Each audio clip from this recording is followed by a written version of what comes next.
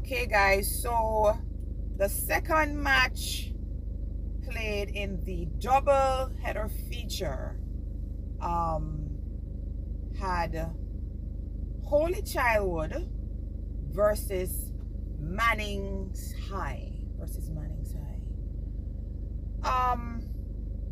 in relation to the previous match that was played, you could say this one was chalk to chalk. And the two of them never have much flavor. Not much. But instead of saying chalk to chalk, we're going to say 6 and 1/2 dozen of the next. I just say one did just little chops better than the other. This match was really, really slow. It had excitement equivalent to that of watching a piece of board. Just picture staring at a door. Nothing really happened. Folks, I kid you not, and I'm not lying. I fell asleep. I dozed off.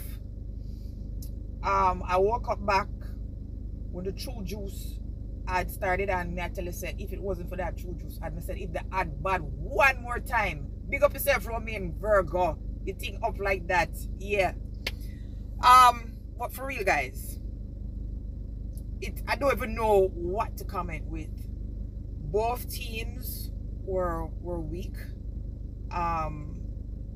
Mannings was the stronger of the two, so it is what it is. For them, next match is gonna be more than likely them last round.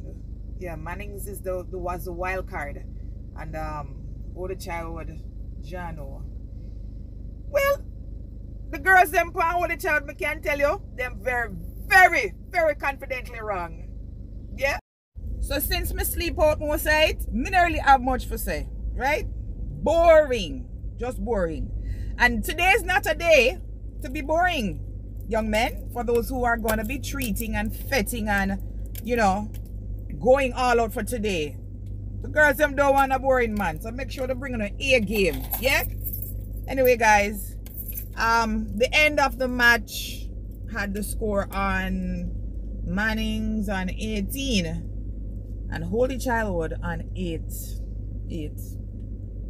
Very low, people, very low. But on that note, have a really spectacular Monday. Hope it doesn't get too manic. To all the ladies, big up yourself, especially if you're in receipt of, you know, if you're gonna get the gift, then what, turn up like that.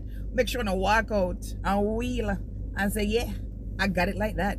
And ladies, remember to fet your men. Yes, it's a two-way. And as for the one them were broke up with people the day before Valentine's because them don't want to spend, ladies, run them. Run them. Don't entertain them. Right? Oh. Anyway, guys, have a really great day. I'll talk to you later. Toodles.